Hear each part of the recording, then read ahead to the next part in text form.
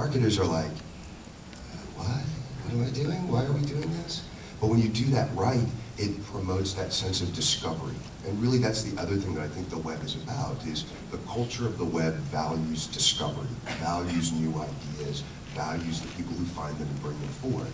So if you create the opportunity for an audience, let's not call them customers, let's call them an audience, to feel like they were empowered to discover something, rather than having it flashed, you know, in like whack-the-mole, flash, like banner ad sort of thinking. You influence minds more than just move clicks and traffic around. So I think that's part of what made, you know, Cluetrain really clear and easy for other people to understand, but no less scary.